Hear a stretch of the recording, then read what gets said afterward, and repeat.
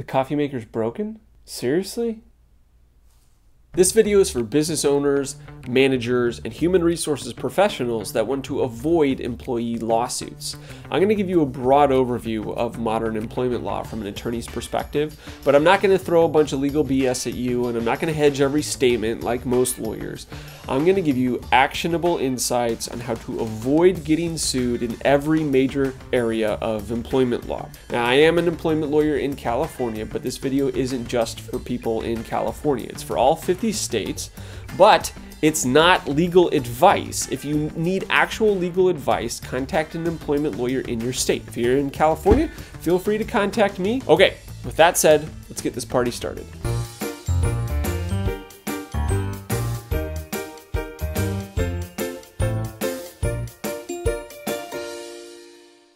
Employment law is a gargantuan body of law. That's why this video is so long. But it can be broken down into 12 bite-sized subcategories: employment contracts, torts in the workplace, wages and hours, discrimination, harassment, leaves of absence, workplace safety, unfair competition, unemployment, layoffs, collective bargaining agreements, and everything else. But before we start getting into each of these, I'm going to give you the #1 way to prevent employment lawsuits. I've said this 1,000 times, and I'm going to say it 1,000 more. Employees do not file lawsuits because the law was broken. They file lawsuits because they feel that they were treated like garbage.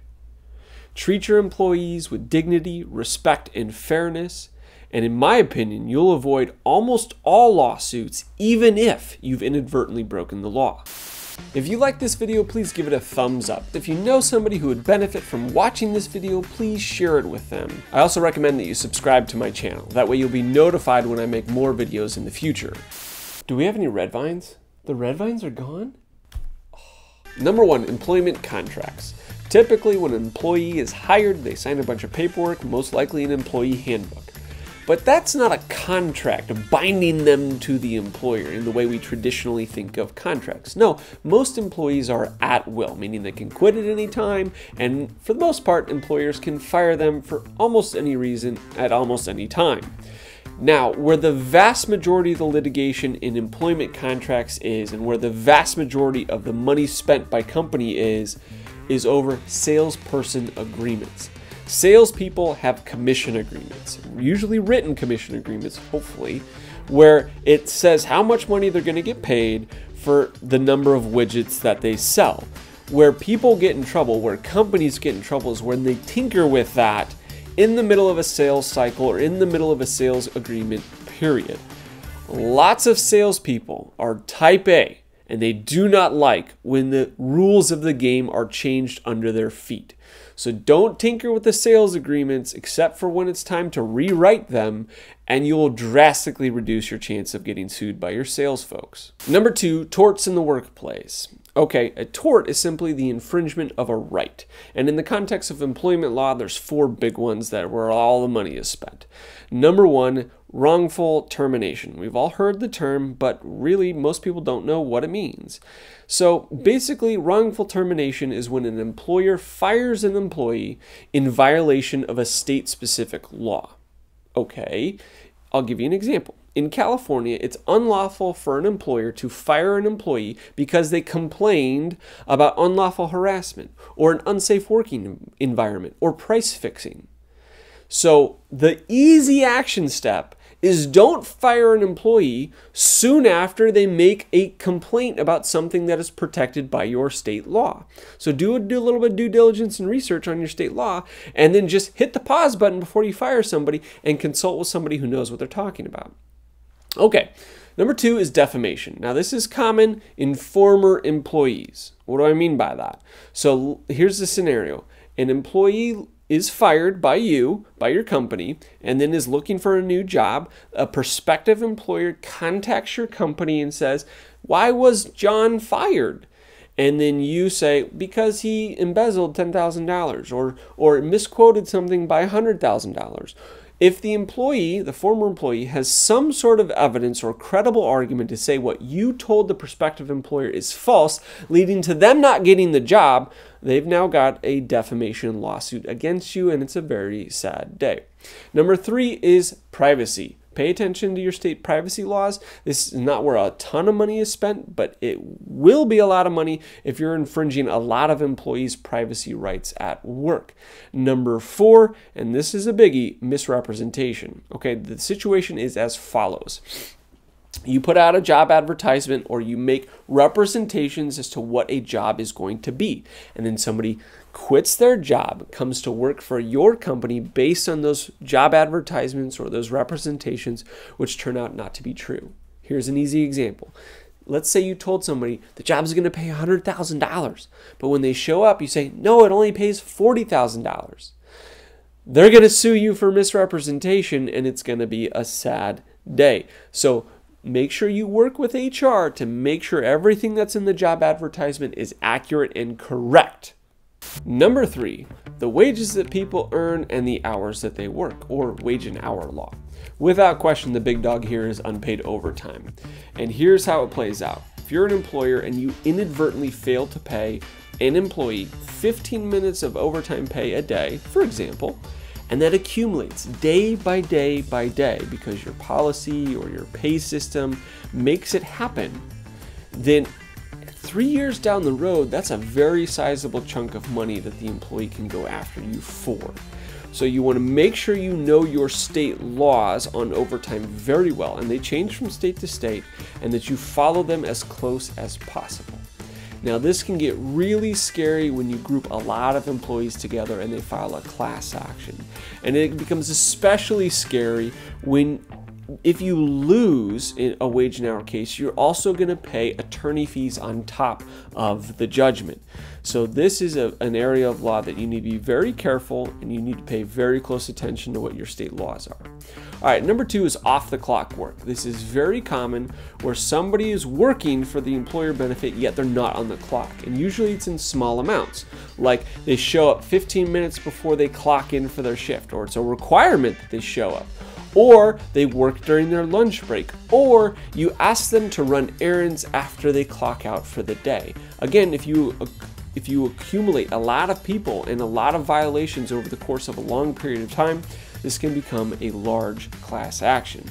Third, bonuses, tips, unreimbursed expenses, mileage. Pay attention to those rules because they add up over time.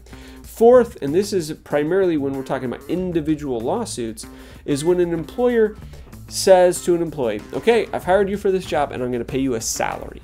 Yet the job duties that that person is required to do dictate by state law that they be paid by the hour, hourly. They're a non-exempt employee. Well, then if they're being paid a salary, they're not earning overtime for all the hours over 40 in a week. And they're not getting lunch breaks and all the benefits that come with being a non-exempt employee. So that can add up over time, and it can get really expensive, even just for one person, if you accidentally or inadvertently or intentionally misclassify somebody.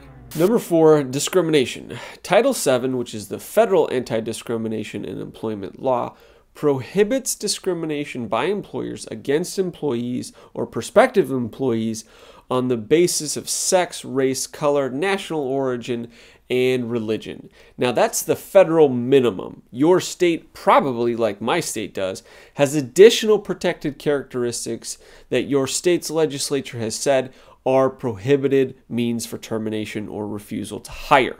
So pay attention to your state's anti-discrimination in employment law. In California, you can look at the Fair Employment and Housing Act, and it lays them all out very clearly in the big statute.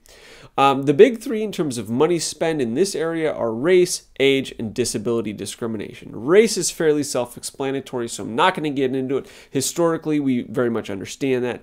Age is a little bit more nuanced. Typically, this law protects people over the age of 40. You can't fire somebody because they're over the age of 40 and replace them with a 20-year-old because they have more energy. That's going to look really bad in a court of law. So make sure if you're terminating somebody somebody over the age of 40 and you're replacing them with somebody who's significantly younger, you need to make sure you've got documented, clear reasons why that's happening that have nothing to do with their age. The third, and by far the biggest, in my opinion, is disability discrimination. And this is nuanced because it's not just hiring, firing, it's also accommodating. Do you need to provide your disabled employee a reasonable accommodation? If they request time off to go see a doctor, do you have to accommodate that? If they ask for modified job duties, do you have to accommodate that? And if you don't think that they can do the job duties that you've lined out in your job description, or you've told that employee because their disability prohibits them from doing it, can you fire them? This gets really complicated, really messy, and that's why I would say the majority of discrimination cases that my office handles and most lawyers now handle are disability discrimination cases. Number 5, harassment. Remember when I talked about respect, dignity, and fairness? That's where this really starts to pay off. Because aside from the large class actions, in my opinion, harassment cases pose the largest risk to organizations in terms of dollars than any other type of case in employment law. And the reason is because if an employee has a solid case against an employer for harassment, they're going to be putting forth evidence in front of a jury in a public forum that shows truly atrocious and sustained conduct by the harasser. You don't want to be defending that. You don't want to have anything to do with that. So the actionable insight is really simple. You can avoid most harassment cases if you manage your managers. And what I mean by that is most harassment is done by a manager who does not feel like there's going to be any consequences, that they don't have any oversight over them, or they don't feel like they have oversight over them. So they kind of just do whatever they want.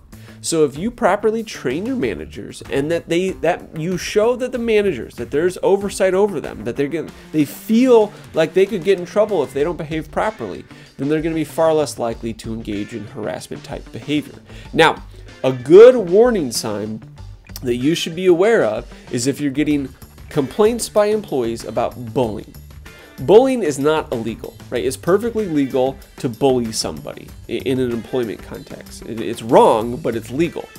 But that should be a large warning sign to you, because usually if somebody believes they're bullied, they're going to call a lawyer.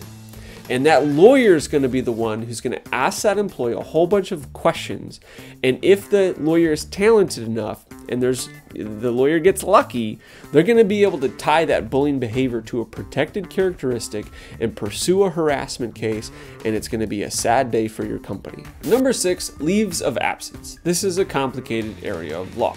At its basic level, in the olden days, companies would just fire people if they couldn't come one day, right? So the federal government and the state governments, recognizing a need for a stable workforce and predictable employment, passed laws that permit people to take temporary leaves of absence from companies while that company holds the job open for them, so when they come back they can resume their work without being fired. That's the basic premise. Now, the big law in the country is called the Family Medical Leave Act, FMLA. That's the primary one. People think about it as maternity leave law, but it's broader than that. It applies to disabilities and certain other types of leaves of absence. So you first want to find out whether or not FMLA even applies to your company. You secondly want to find out if there's any state laws that apply to your company, because like most areas of employment law, there's a federal law, there's a state law, and they overlap and sometimes contradict each other. So make sure if an employee of yours wants to take a leave of absence and you're unsure whether or not you have to do it and you don't want to do it, make sure you consult with a professional about it before you decide to give the leave of absence or deny the leave of absence. Number 7, workplace safety. Number 1, get workers' compensation insurance if you don't have it. Don't be dumb, get it. Number 2, take workplace safety very seriously. If your industry has heavy OSHA regulations, find out what they are and follow them. Don't try to circumvent them. Don't cut off the safety mechanisms off the machines. Just do what OSHA says and follow the proper safety protocols. Where workplace safety can get Extra painful for an employer is if an employee comes and complains about an unsafe working environment, and then the company retaliates against that employee for that complaint. That's where we get into whistleblower type cases. But the reality is you'll avoid all of this if you make safety a priority. So do it. I wonder if we have any donuts.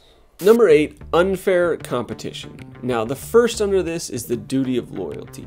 There's not a lot to say about this aside from the fact that employees generally have a duty of loyalty while they're working for a company. So they really shouldn't be out competing against the company while they're working for it. The duty of loyalty varies from state to state, and it's not something you take action on. I just think it's a great reminder to give to employees now and again. The second is trade secret litigation. This is where all the money is spent in this area of law. Well, what is a trade secret? Well, we've all heard about famous trade secrets like the Coca-Cola formula, but in most everyday contexts, it's a system or a process or a customer list or some type of invention that a company has made that it keeps secret. If you patent something, it's not a secret anymore. So it's something that you keep secret from all your competitors and from the public eye. And if an employee who works at your company, who knows that information, then takes it and uses it against you or uses it to benefit somebody else, some other company, you could file a lawsuit against them. Now, the practical insight on how to avoid all this from happening in the first place is to, at the beginning of employment, give the employee a document that shows exactly what the trade secrets are, identifies them by name and what they are, and tells the employee that they're a trade secret, they're confidential, and they cannot be disclosed to anybody even after they quit.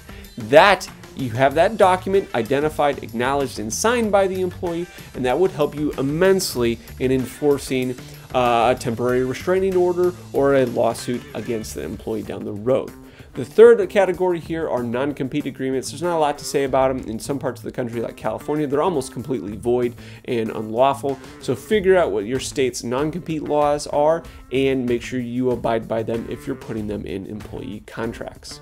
Before I get to the final 4, I want to say something I think is very important. If you need actual legal advice, don't put any information in the comment section below. You want that information to be privileged. Therefore, reach out to an employment lawyer in your state. If you are in California, you're more than welcome to reach out to me directly via email or my phone number. However, just note, I'm a professional. I have a family. I have obligations.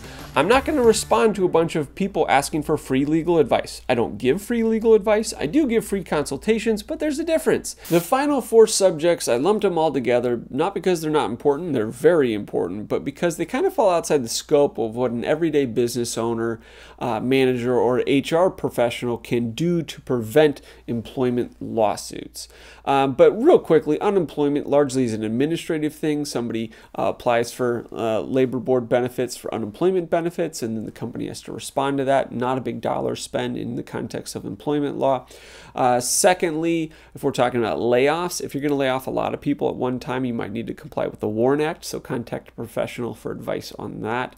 Third, collective bargaining agreements. Oh my gosh, that's way outside the scope of this video. Unions, grievance procedures, union contract negotiations, that's the labor law, traditionally discussed as labor law. Finally, arbitration and insurance. Arbitration is a super hot topic. It's about whether or not you can prevent employees from filing lawsuits in court. Do they have to go to a private judge, which is scary for an employee not to be in a public forum, but it's very expensive for the employer because they have to pay for a private judge. Finally, insurance is about what kind of insurance companies can buy in order to protect themselves from employment disputes, like employment practices liability insurance or EPLI, to protect against discrimination and harassment claims. All right, that's the basics. As you probably can imagine by now, there's a whole lot more to employment law than what I've said in this basic overview, but I think this got the job done. If you think I missed something, you have a question about something that I said, if you disagree with something that I said, or you want to request a video on a particular subject in the future, that's what the comment section is for. Leave comments. I will respond to them. Thanks for watching. Have a good one.